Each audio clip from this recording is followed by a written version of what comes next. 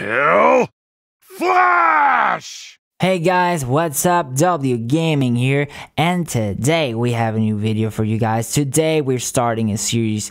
It's gonna be called How to Fight With, and on this episode it will be with Android 16, Zenkai 7 Android 16. And on these episodes what we will be doing is discussing the character and trying to find the ways that really show the character some justice and really makes them shine. We're gonna find their abilities and we're gonna discuss what are the potential best ways to actually use the characters. On this case, like I said, is gonna be with 16. I hope you enjoyed this video, and if you want any other characters to be featured on these episodes, let me know. So yeah, let's get right into it. Here it comes.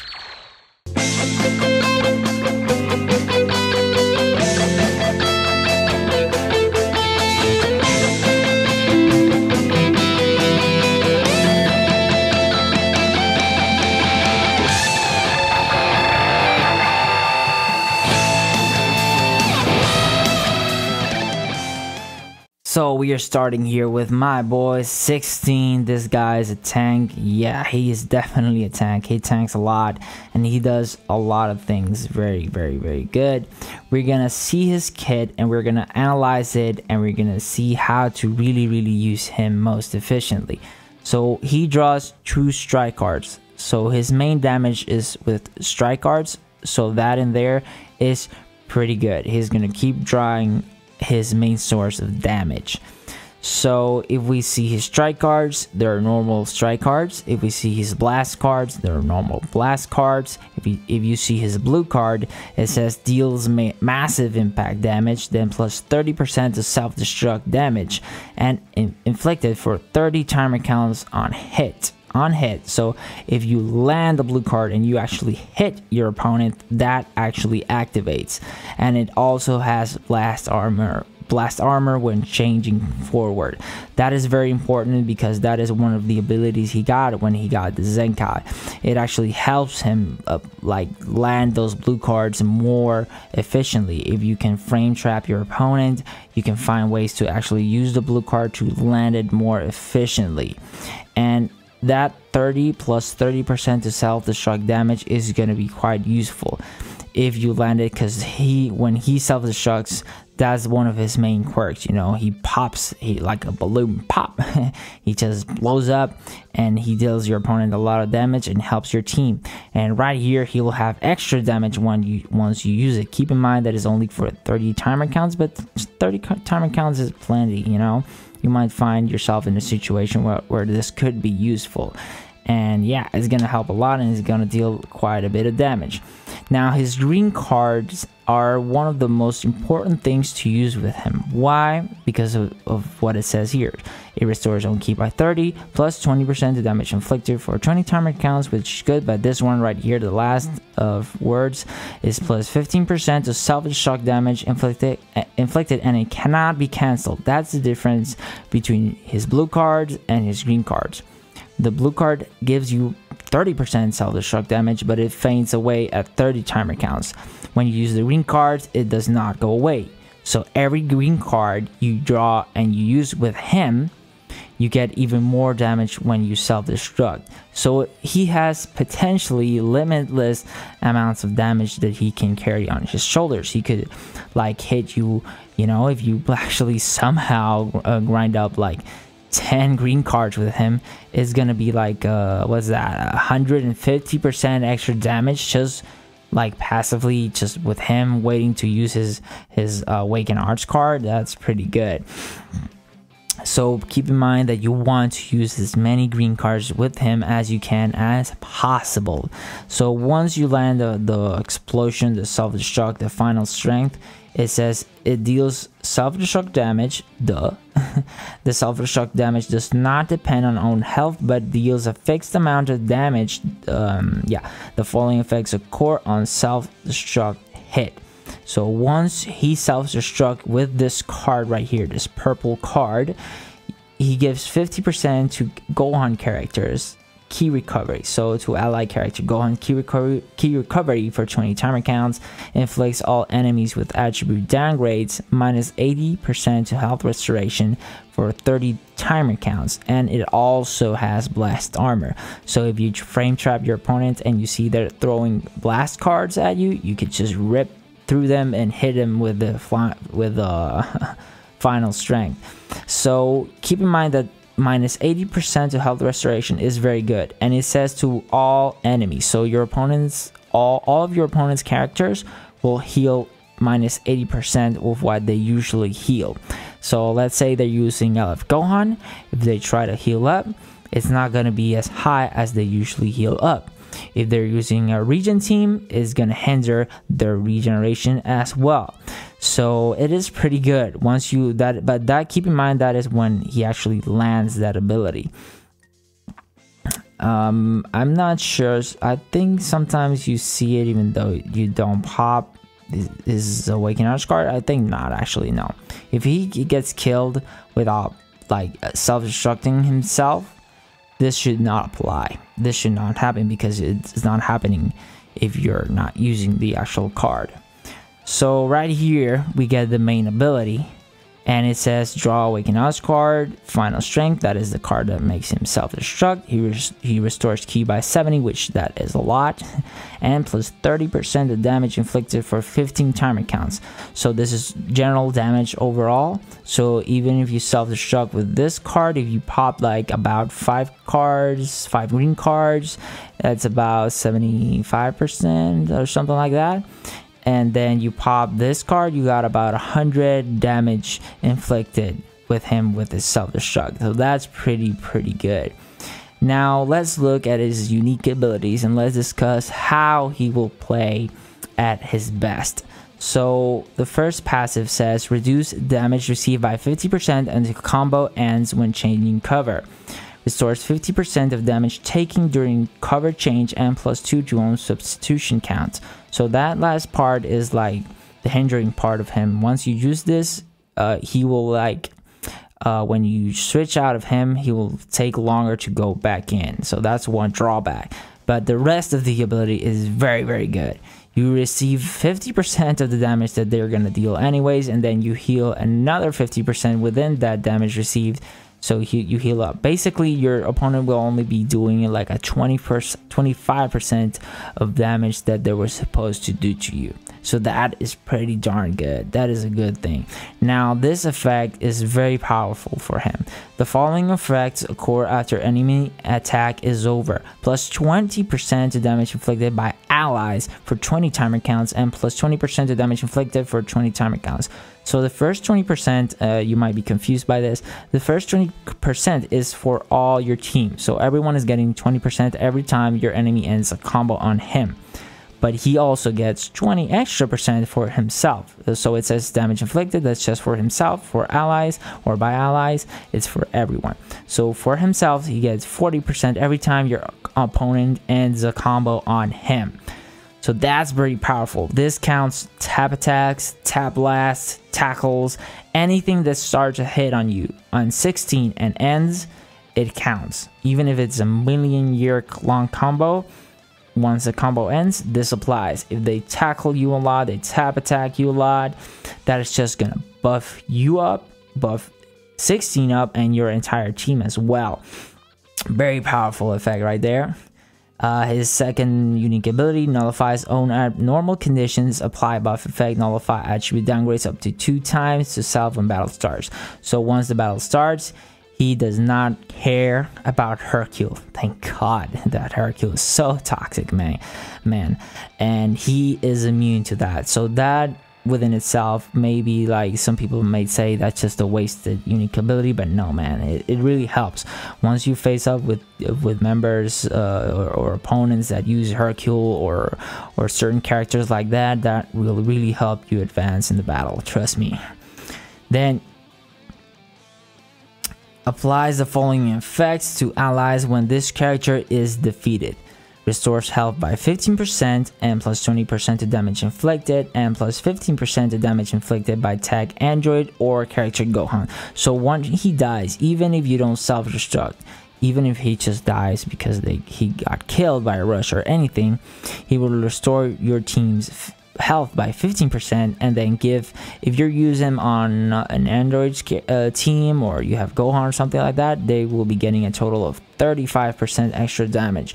So he's supporting the team when he dies. That is something very good for him, because since he will be tanking a lot, most likely he will die a lot because you will throw him out to tank some stuffs and he's probably gonna die. So that will help out the rest of your team when he's dead. Then it says Rising Weapon of Destruction, his last unique ability, because this is just for the Android 21 event, so that doesn't really count for battles. Applies the following effects to self according to the number of battle members when this character enters the battlefield. If you have 3 members alive, meaning all your characters, you get plus 40% to strike damage inflicted. If you got 2 battle members, only 2 characters on your side, you got 40% to general damage inflicted. And if he's your last man standing, you get 50% damage inflicted and he takes 20% less damage. So he's like a kind of like a last man standing unit. He's very versatile. If you see his kit, he can do many things. He can protect you a lot. He can actually go towards the damage side of things. You can actually blow himself up. You can actually decide not to do it. He can go, he can work with different play styles, is what I'm trying to say. So if you want to let him at the final parts of the battles, you can actually use him and he's going to deal a lot more damage and he's going to be very, very good. So let's see some clips that I have that will actually show you, like, within battles how these abilities work. So yeah, let's get right into it. Alright, so on this battle you're going to start by getting hit and then changing to 16. So you're seeing the Goku attacking and doing the side steps in order to keep the combo going, and then he's gonna land, yeah, Kamehameha. So if you saw here, we started out with about, let's see, 3.4 million, and we're gonna take this long combo from this Goku, which has card draw speed, and we're gonna see that within all his cards and everything he did, he only lost about 400,000, so he still has 3 million to go. So that's pretty good. That's pretty good. Now if you see when Goku's attacking, if you see right above his health bar here, you're gonna notice that there are some blue squares like below the cards. Those blue squares are the buffs that he gets. So right now he's doing the job of tanking. That one on the from left to right has like a box with a shield on it. That one means he's doing the cover cut. So as long as that is up, he's doing the cover cut. Once the Goku finishes the combo, you're gonna see it pop, it goes away, but we got damage inflicted buffs, and it shows here on the screen. You can see that the 2 damage inflicted buffs are going, the one for your whole team and the one that's for him. So that's the 40% damage inflicted. So it doesn't count only on ending blasts and strike cards. As you see, it's happening again every time the combo ends, every time the opponent lands a tap shot. So we're getting a lot of tap shots here to boost his damage. Now when he lands a strike card, that's like a lot of damage. That would not happen like that if he wasn't like being buffed by the tap attacks. So one strike card from 2666 went to 1.2. So that's about like 1.4 million. That's pretty good. Okay, that's pretty darn good. Now the next 2 blast attacks for this Gohan deal, let's say from 2.8 to 1.8, almost 1 million with just 2 blast cards, which is not his strength, you know, it's not his main damage source. So we're gonna pop this blue card to break the combo, so he dodges, and then we see the numbers right here. The total damage between the Goku and the Gohan was 2.3 million, just with 1 strike and 2 blasts. That's a lot of damage. And And yeah, that's pretty good. Now what we're gonna do here is just wait and wait, because you're gonna see the blue boxes here below the cards. They're disappearing little by little because the timer counts are going, and now the buffs are gone. So the damage inflicted that he gained when we got tap shotted and attacked, it got lost. So now I just throw this out, and you'll see that the damage is gonna be good, but it's not gonna go crazy. It's 2.5 million. Okay, so what we did with the strikes and the blasts are similar to his self-destruct right here, because it's not being buffed by green cards or anything. He's just attacking with his ultimate or his awakened skill card, arts card. It's just like popping himself like randomly without getting buffed. So that's how he will blow up here. That's the amount of damage you can expect from him. So let's get to another take I got for you guys. So on this one, we will be stacking the green cards. We will be using as many as we can. We got 3 right now that we're stacking up, and that's gonna boost his damage quite a bit. You know, it's gonna make him quite more stronger. And let's say we got 3 right now. We got 4 right here. This will be the 4th one. And let's look for another one. We got around here. We see we got the 5th one right here. And then we pop the self-destruct. So this is going to be his damage with 5 green cards. And I think the Gohan actually tapped attack does here. I don't remember. No. Okay, so this will be pure green cards with a self-destruct. And boom, you got to hear 5 million. So we got basically twice the amount of damage, because we popped those green cards. That's a lot of damage. So keep in mind, you want to pop those green cards. Now if you look on the explosion here, you see both characters died. So we got 2 KOs, and we see the red text up above. It says health restoration down. That's the effect where the enemy's health restoration goes down by 80%. And then the damage inflicted buffs are the buffs you get when he dies. So this is what happens when he actually gets killed within his own self-destruct mechanic.